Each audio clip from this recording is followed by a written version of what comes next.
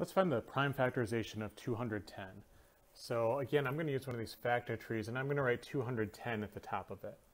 Now, I just need to think of two numbers that easily multiply together to be 210, but not one, right? I don't want to use one because I only want to end up with prime factors.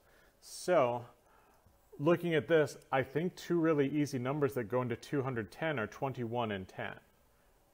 And just double checking quick, 21 times 10 is 210, and neither of those are prime, so I'm going to keep going here.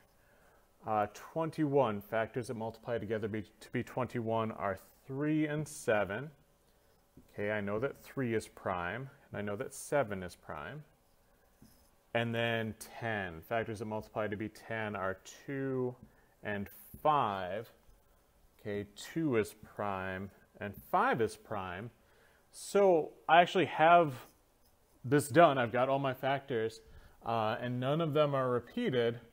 Sometimes I like to just go up here and write my answer. 210 is 2 times 3 times 5 times 7.